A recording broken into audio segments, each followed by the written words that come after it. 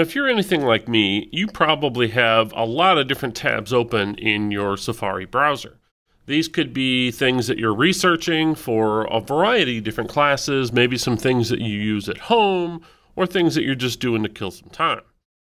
The problem is when you have so many different tabs open, it's hard to remember which one is for which, and jumping back and forth can sometimes be a pain. If you tap on the 4 squares in the upper right-hand corner, this will actually show you how many tabs you have open all at one time. So I'm going to go ahead and hit done. And we're going to talk today about a new feature called tab groups. And this is a way to help organize your tabs for later without having to have 50 different tabs open all at once. So in the upper left-hand corner, I have a sidebar that I can turn on in Safari. And I can tap on that button at any time to open up this sidebar view. Now from here, I have a button in the corner that shows 2 squares on top of each other with a plus sign. This will create what's called a tab group. So if I click on that, it asks me, do I want to create a new empty group or a new group with all of the tabs I currently have open? So if I had a whole bunch of websites already open about a specific thing, I could have it automatically make a tab group with all of those. But chances are you have a lot of tabs open. So I'm going to go ahead and just make an empty group here, and I'm going to call it SS Project, because these all have to do with my social studies project that I'm doing. And I tell it to save. So now I have a tab group over here called Social Studies Project. Now right now my tab group is empty, but if I go up here to 9 tabs, this shows me all the tabs I have open.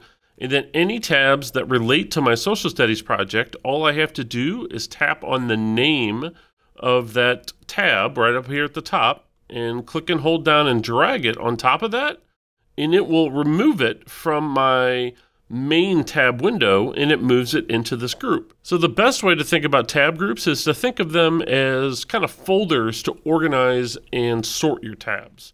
So I can take every tab that has to do with my social studies project and just drag it on top of that tab group, and then they will always be there and be organized anytime I am working on that project. Now, I'm also doing some research for something on photosynthesis for science. So same deal, I can click on my plus sign up here at the top and create another new empty tab group, and I'll just call this photosynthesis and save it. And again, I get a new tab group, which right now is empty, but I can go up here to my 6 tabs that I currently have open and find any tab that exists and simply drag it into that tab. Now, if you're anything like me, you may see some things throughout the day where you want to go back and check those things out later, but you probably don't have time to look at those things now. So I may even decide to make a tab group and call that group Things to Check Out Later. And anytime I find something that I think is cool as I'm working throughout my day, I can go ahead and take those things and say, hey, this is a really cool trailer I want to see, so I'm going to drag that in here, and then maybe when I get home or if I have some free time, I can simply go back and get to those things to be able to check those out later as I need to. So how do I get to tab groups when I'm using Safari? So now you'll notice, hey, all my tabs are gone. So anytime I need to get to those tab groups and jump into those tab groups, I can do it one of 2 ways. I can either click on my bookmark sidebar here on the left and simply tap on a tab group and it opens all of those tabs up at once. Or if I go back to my tab here and close this tab group, over here on the right, I have a Windows option that shows me all the things I have open. And I have an option up here to be able to jump to my main tab group or things that I wanted to check out later, photosynthesis or my social studies project. And again, all I have to do is simply click on this and it'll open up all of the tabs that are in that group. I can simply hit the plus sign to add more. I can search through these if I need to, and I get full access to all of those tabs. And anytime I jump into that group, all of the tabs from that group are going to be there at the same time. And now, when I'm in this group, if I wanted to add another tab, once I've already created the group, all I got to do is hit the plus sign and start doing my research on it, and it will simply add those tabs to that group at the same time.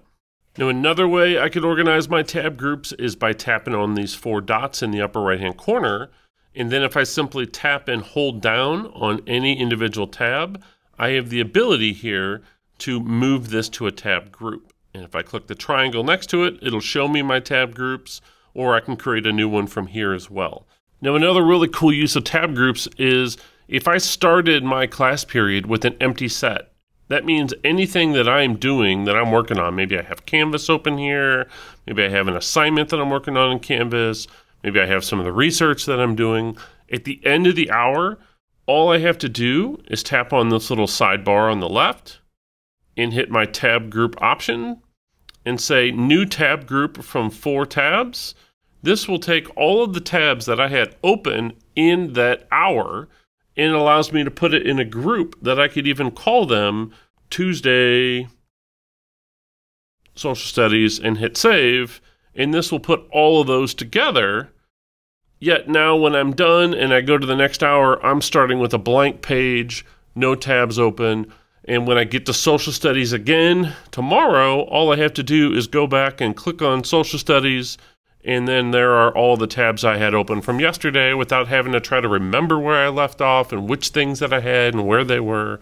So it's a really fun, easy way to group your stuff together to make it easy to get to.